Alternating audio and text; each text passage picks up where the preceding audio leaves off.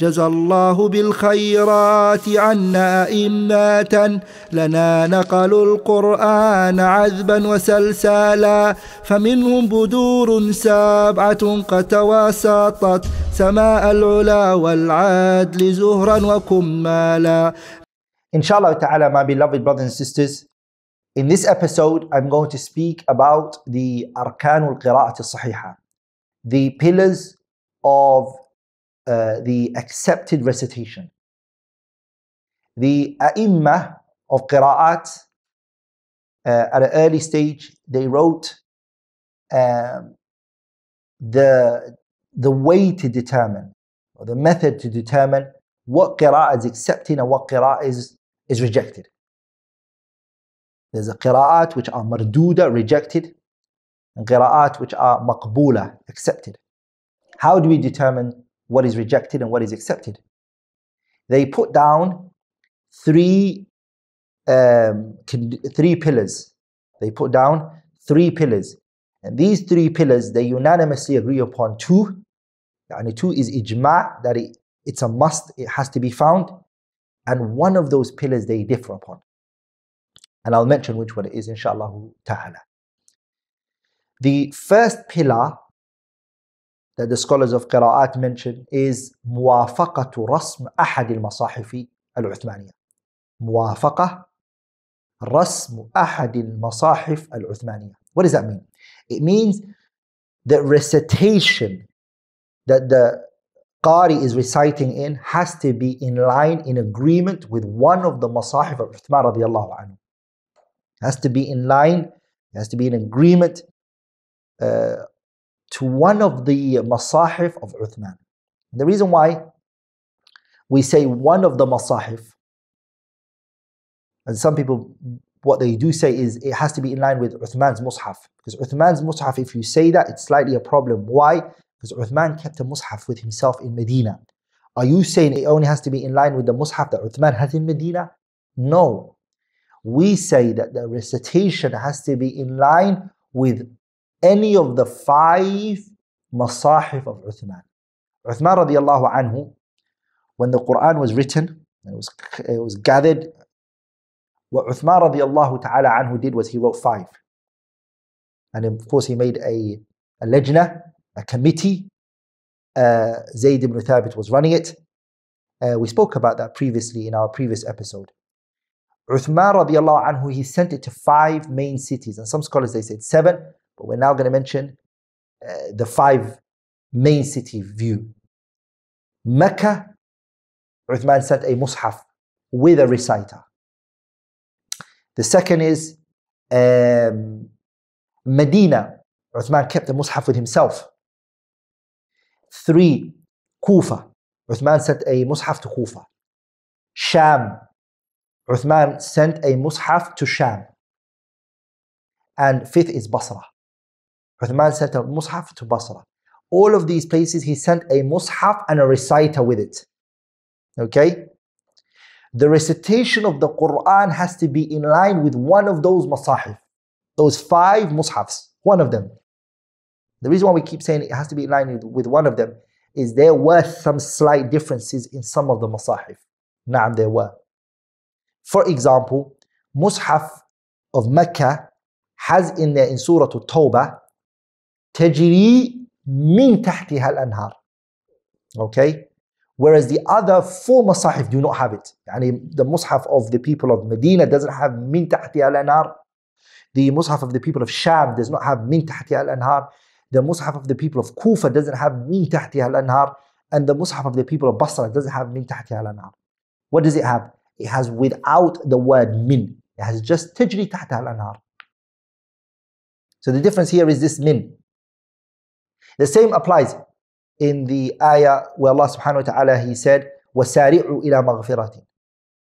The mushaf of Medina has sari'u without the waw.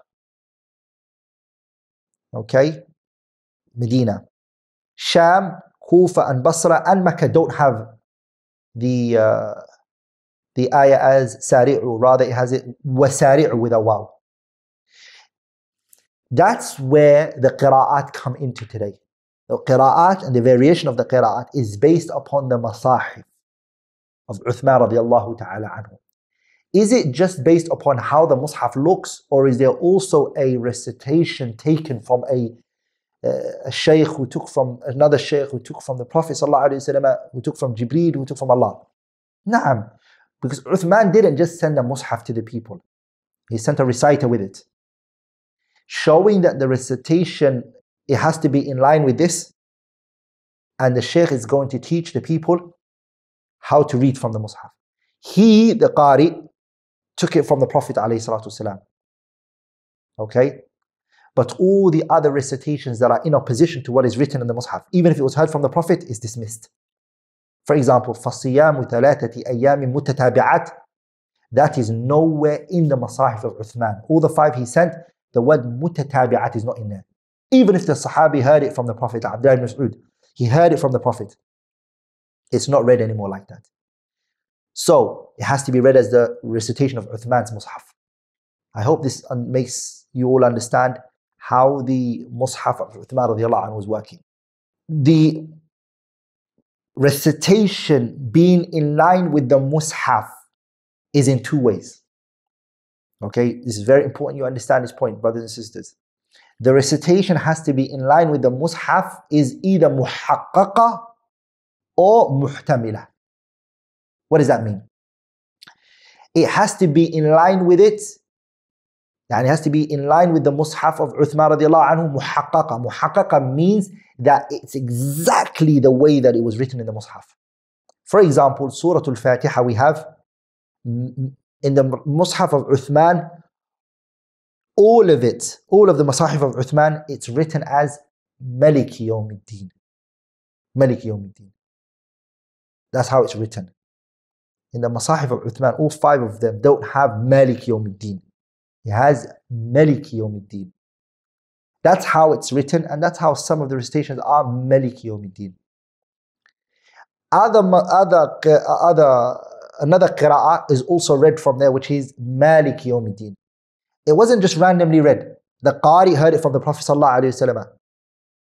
But the Rasm al-Uthmani, it's not written as Maliki, lakin yahtamilu. What does it mean yahtamilu? The Arabs don't generally write the alif, just like they never used to write the dots. Okay? They never used to write the dots. So Abbas and Ayyash could be read the same in the Arabic language before. There were no dots. The alif in the Arabic language was never written. They never used to write the alif. So Maliki was written like that. You could read it as Maliki and Maliki. How could you read it as both? The Qari heard it from the Prophet. Both ways were heard from the Prophet. But remember what I said before. What is heard from the Prophet is not accepted as long as it's in line with what? As long as it's in line with the Rasmu Ahad al-Masahif al-Uthmaniyah, right? Uthman's mushaf, does it accept Maliki? Yes, it does, ihtimalan. There's a possibility, it can accept it. Okay? But that doesn't mean it can accept it, so Sahabi just randomly throws in a qira'ah like that. It means that he took it from the Prophet. He has it from the Prophet. This qira'ah is narrated from the Prophet on a large scale. But does the Uthmani Rasm accept this recitation? We say ihtimalan he accepts it because of the way that the Arabs used to write. Okay? I hope that point is understood. Al-Imam al-Qurtubi, Abu Abdullah al-Qurtubi, the Mufassir, he goes and speaks about this point that I mentioned, that the variations that were in the Masahif of Uthman radiallahu ta'ala anhu, the discrepancies, the differences that were present in it, that all of them can be read in. He said, وما وجد بين هؤلاء السبعة من الاختلاف في حروف يزيدها بعضهم وينقصها بعضهم فذلك لأن كل منهم اعتمد على ما بلغه في مصحفه ورواه. Abu Abdullah al-Qurtubi points out a very important point. He says the differences that you find between the 7 qurra, the 7 qurra that you see today, that whose qira'at that we have, that Imam al-Shatibi mentions in his kitab Hirz al-Amani wa Wajh al-Tahani bil qira'at al-7, when he says جزا الله بالخيرات عنا أئمة لنا نقلوا القرآن عذبا وسلسلا فمنهم بدور 7 قد توسطت سماء العلا والعدل زخرا وكملا. these 7, inshallah, which we're going to talk about each one of them, inshallah ta'ala, these 7 qurra, with the 2 rawi that come from them. Like for example, we have Asim, he has 2 rawi that take from him, Shu'bah and Hafs. Let's take that for example. The differences that you see from these ruwat, these qurra, all of those differences come back.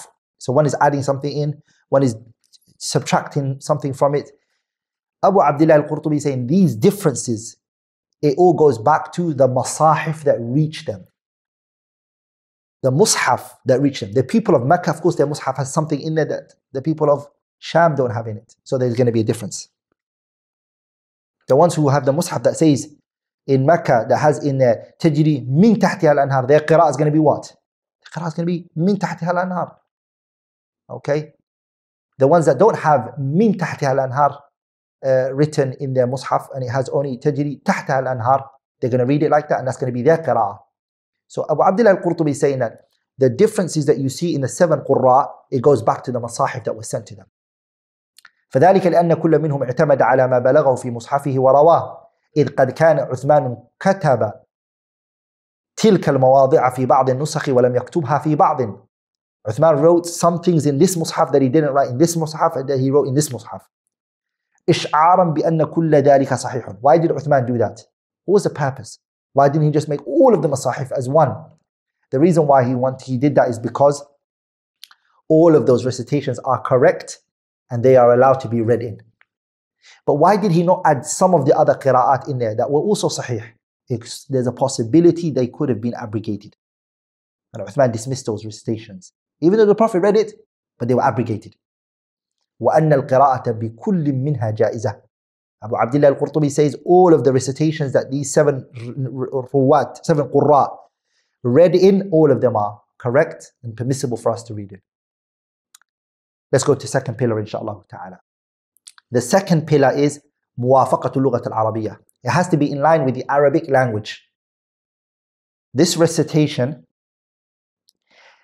has to be in line with the Arabic language. I have to point this out again and again and again, which is, it can't be that the recitation is read merely based on the Arabic language alone. No. بل لا بد من النقل الصحيح. There has to be a transmission for it. That's why the second pillar is going to come, inshaAllah ta'ala. Someone reads the Qur'an, it's in line with the Mus'haf of Uthman radiallahu anhu, and they say, guess what? I'm going to read this ayah this way. Grammatically it's right, there's nothing wrong with it. It's also in line with the rasm, it's also in line with the rasm أحد المصاحف العثمانية. I don't have a transmission for it. The Prophet never read it like this. But it's Arabic. And it's also what? It's Arabic. And it's also in line with the أحد المصاحف العثمانية. No problem. We'll say that's wrong. There has to be لا بد من النقل الصحيح. There has to be a correct transmission for it, which is the third point that's going to come, inshaAllah ta'ala. ولذلك أبو عمرو الداني, he said, the author of the Kitab At-Taysir, he said, وَأَئِمَّةُ الْقِرَاءَةِ, the imams of qira'ah, the imams of qira'ah, لا تعمل في شيء من حروف القرآن على الأفش في اللغة والأقيس في العربية. The scholars of qira'at, they do not rely in any recitation of the Qur'an on which word is the most common word, or which word has its morphological structure is the most well-known. No, they don't base their recitation on that. And they don't base it merely on the Arabic language and what is common, and this word is the most common word that's used, and this is very strange, we might as well use this word. They don't. بل على الأثبت في الأثر. What they base it upon is which one is the strongest in terms of transmission. That's what they base it on. And they do base it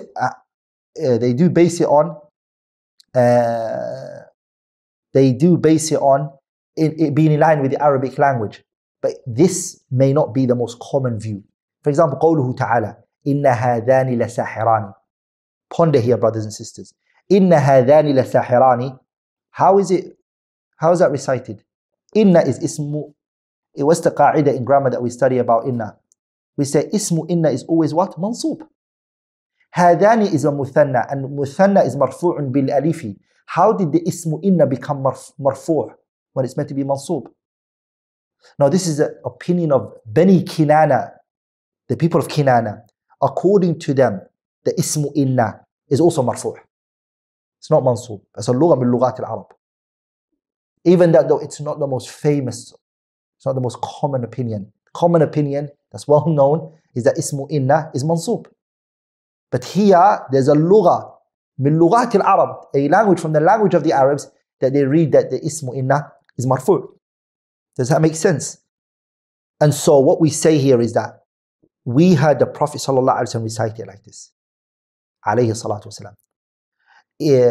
والأصح في النقل والرواية إذا ثبتت عنهم لم يردها قياس عربية ولا فشو لغة لأن القراءة سنة متبعة يلزم قبولها والمسير إليها.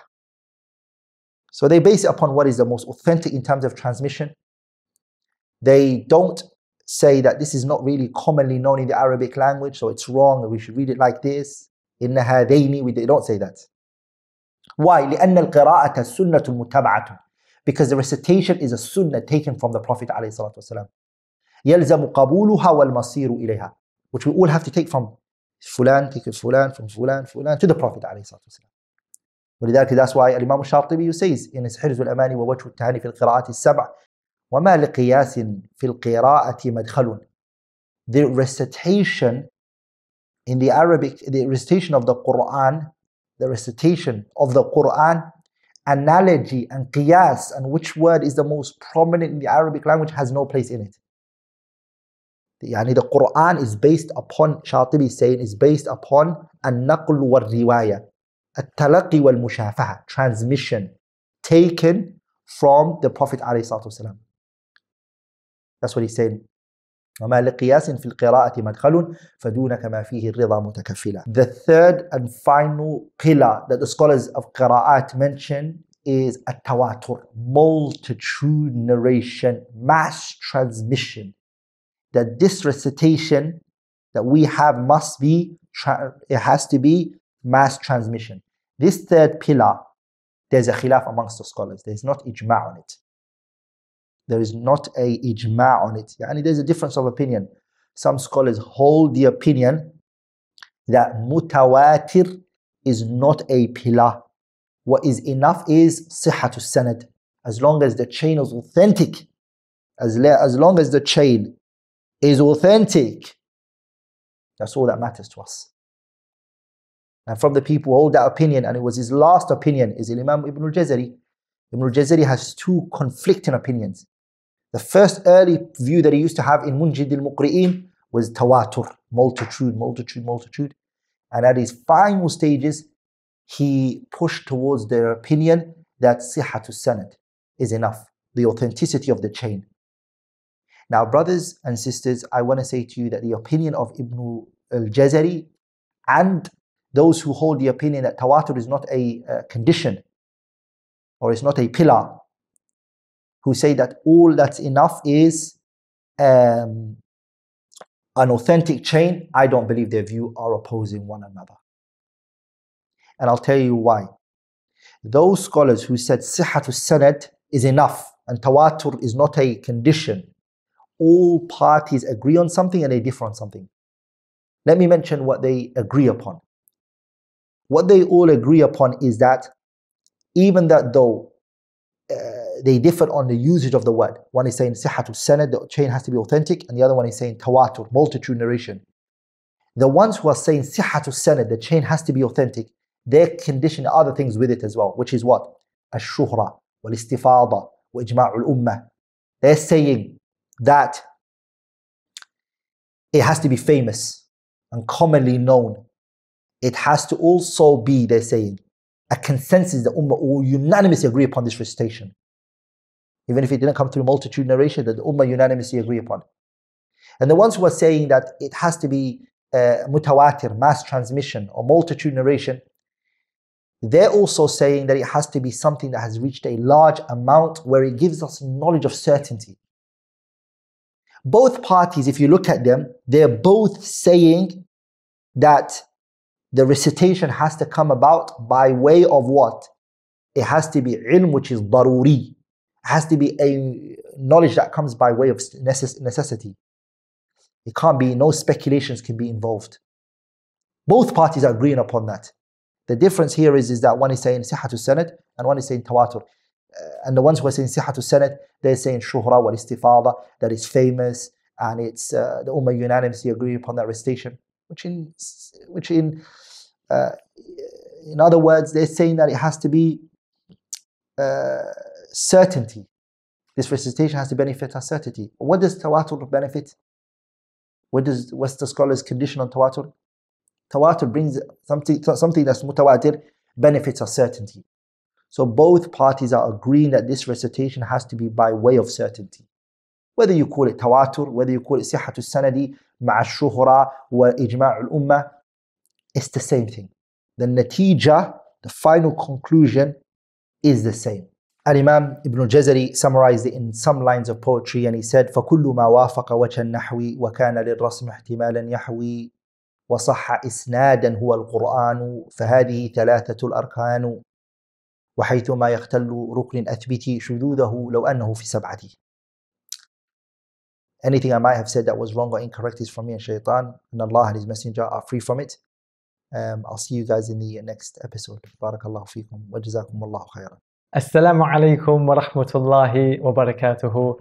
How can you do a 2-second action right now that will give you a share of the reward of everything we're doing on this YouTube channel? Simple. Like this video and click subscribe. Why? It will allow YouTube to recommend our videos to other users. And imagine the huge amount of reward that could be waiting for you on the Day of Judgment if you did that with a sincere intention of spreading the Deen of Allah. You'll be rewarded for every single person who benefits from one of our videos as a result of your like or subscribe. That's an easy 2-second action that you definitely don't want to miss out on. Do it now, click like and subscribe, and don't forget to make that intention.